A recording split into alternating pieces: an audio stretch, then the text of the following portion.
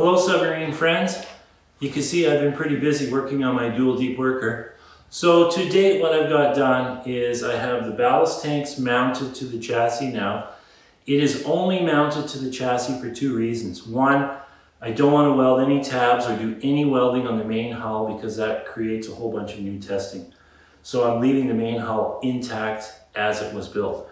So these tanks are mounted strictly to the chassis, and there's a second reason for that. The deep worker, or this dual deep worker, is actually two deep workers, hull 3 and 4, that were married together to make the dual deep worker. So the deep workers are built with a feature where they can be released from the chassis. For some reason, they didn't do that with this sub. So everything is in place for the chassis to be jettisoned. It just has to be activated. So the problem is the high pressure air tank and the oxygen tank are connected to the chassis. So I have to do some reworking to remount those tanks so that when the occupant spheres are jettisoned from the chassis, those tanks come with it because they have to be part of that system. So each one of these tanks has about 900 pounds of buoyancy. So that gives me about 12 inches of freeboard. And when I say freeboard, I mean freeboard from the bottom of the domes. So getting in and out of the sub, and even in small waves, will be no problem at all. Another thing I did, I don't want to affect the balance of the original submarine. So these tanks are neutrally buoyant because each one has 7 trawl floats inside. Each trawl float supports 18.5 pounds, which makes the tanks almost neutral. So another thing that I've done, which I do from now on any submarine that I own, I don't care how deep it dives, my submarines are going to be equipped with this, and that is a recovery line. This is a spool of 500 feet right here. So the line is 1/2 inch braided nylon, and it can lift 3,700 pounds. So these two floats, I could use one float, but I use two because I'm trying to compensate for the weight of this whole system. Again, trying to keep the submarine as original as possible in terms of weight and balance. So these two floats offset that weight.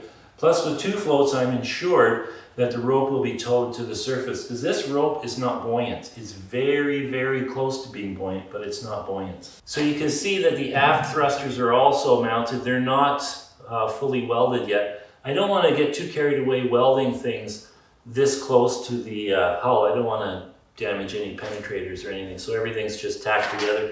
Same with this, it's all just tacked.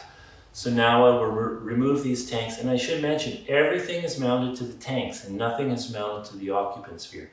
So when I remove this, all of this assembly comes with it.